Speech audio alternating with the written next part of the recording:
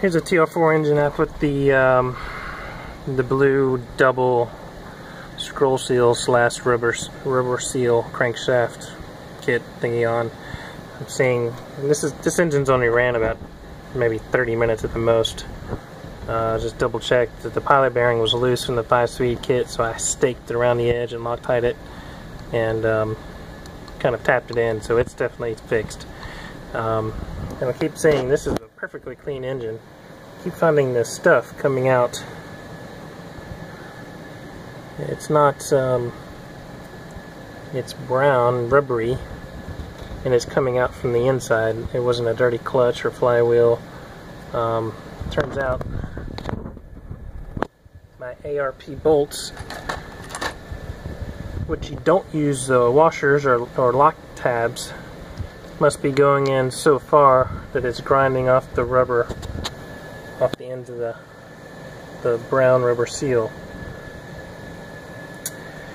So, oh, that's the pin. Oh, either way I can test it. So I need to measure that. I need to mic that. But the heads of the bolts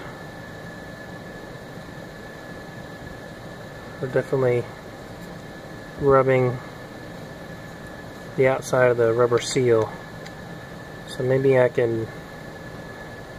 measure it and see how much it's going, but maybe I can file the bolts down a little bit. But definitely an issue. I'm guessing the stock 1-inch bolts would have a little bit of washer, a lock washer, the locking tabs, to take up that difference. And of course this is an aftermarket part. But anyway, that's a interesting issue. So I don't know if that would eventually turn and destroy it.